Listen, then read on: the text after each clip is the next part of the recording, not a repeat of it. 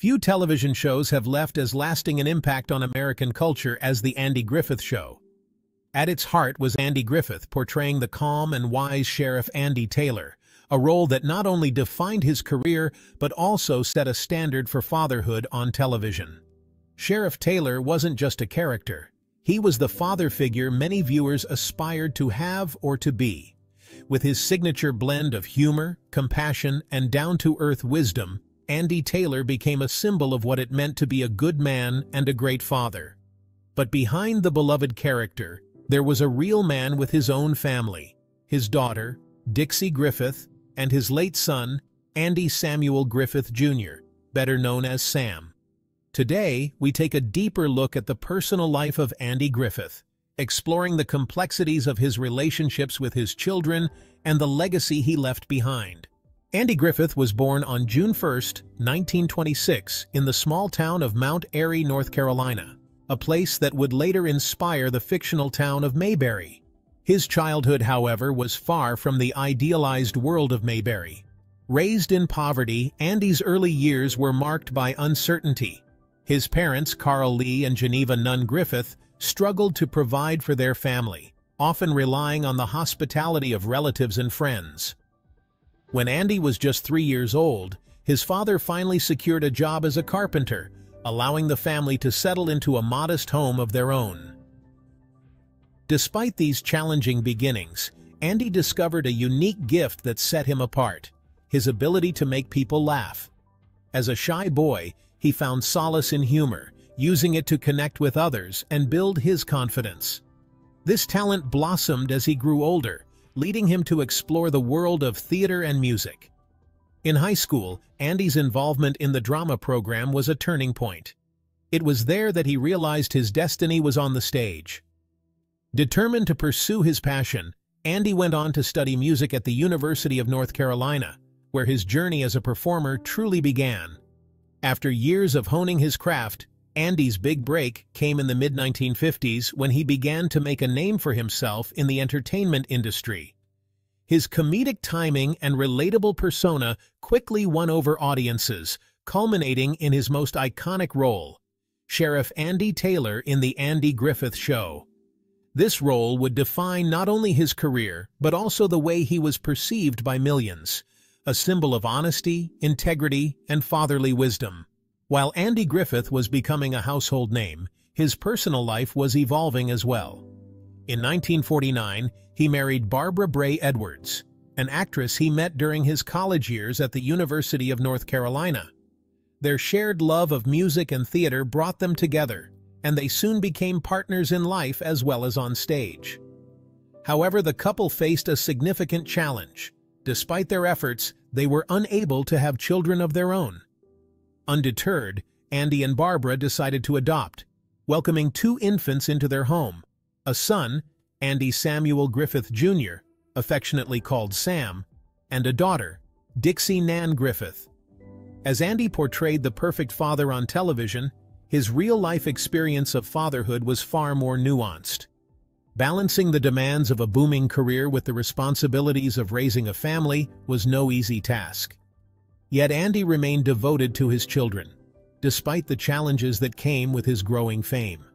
The contrast between his on-screen persona and his off-screen life adds a layer of complexity to the man behind Sheriff Taylor, revealing that even those who seem to have it all figured out face their own struggles. Sam Griffith, Andy's adopted son, lived a life that was, in many ways, overshadowed by his father's immense success.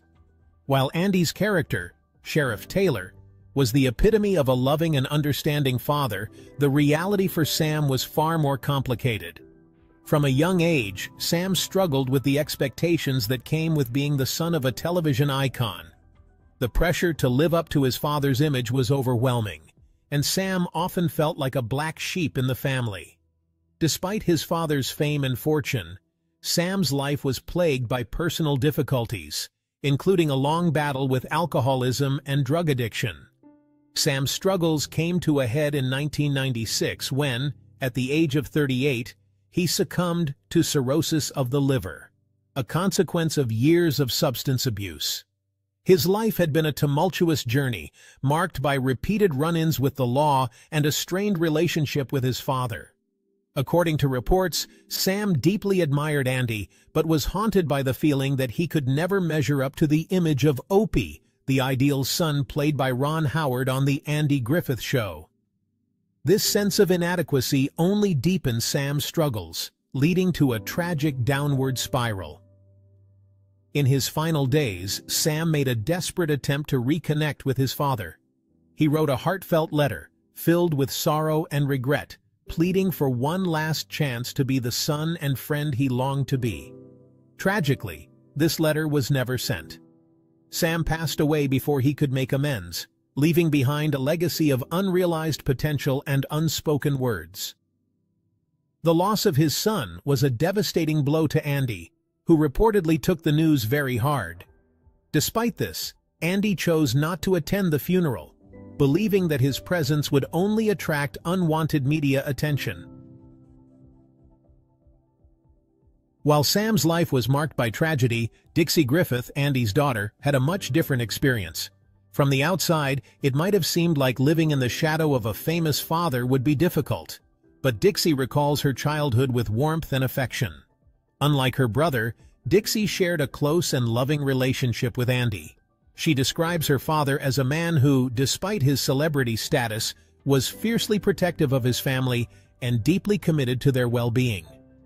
Dixie chose a path very different from that of her father. While Andy was constantly in the public eye, Dixie preferred a life of privacy. She consciously avoided the spotlight, even though she could have easily followed in her father's footsteps in the entertainment industry. Instead, she focused on maintaining a low profile, cherishing the quiet moments spent with her family. Dixie recalls how, despite the ever-present media attention, Andy made sure that their family life remained as normal and private as possible. One of Dixie's fondest memories is of their time spent at the family's estate on Roanoke Sound in North Carolina. Far from the glitz and glamour of Hollywood, these summers were filled with simple pleasures: boating on the water, picnics under the sun, and long days of playing volleyball. For Dixie, these moments were a reminder that, at his core, Andy was not just a TV star, he was her father, someone who valued family above all else. In 1973, Andy married Greek actress Solika Kasuto, a marriage that would only last 8 years. Andy and Solika divorced in 1981. 2 years later, the comedian married his third wife, Cindy Knight. The two lived happily until his death. On July 3, 2012, at the age of 86, Andy Griffith passed away at his coastal home in Manteo, North Carolina. The cause of death was a heart attack, and in keeping with his wishes for privacy, he was buried just 5 hours later in a quiet ceremony at the family gravesite. His death marked the end of an era, but the legacy he left behind continues to resonate. Andy Griffith was more than just an actor. He was a cultural icon, a symbol of the values and virtues that defined an entire generation of television viewers. Beyond his fame, Andy Griffith left a personal legacy, one that was inherited by his daughter Dixie and his third wife, Cindy Knight. With a net worth of $60 million, Andy's financial legacy was substantial, but perhaps even more significant was the impact he had on the lives of those who knew him personally and the millions who admired him from afar. His portrayal of Sheriff Andy Taylor continues to inspire new generations, reminding us of a simpler time when kindness, integrity, and love for family were at the heart of every story.